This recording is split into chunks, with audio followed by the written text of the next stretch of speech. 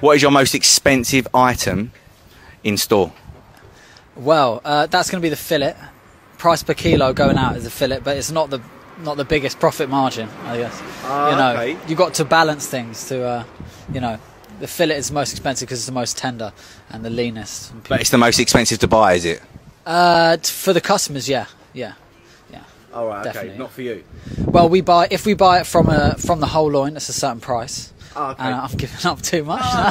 No, well, you have to fluctuate your prices. You make more back on some things and less on others. Yeah, I get that. So the fillet you sell it at a higher price because it's more desirable and there's less of it. It's a smaller muscle in the animal. Yeah. And then the ribeye and the sirloin, which come from the loin as well, the same as the fillet. They're cheaper because there's more of it and slightly less tender.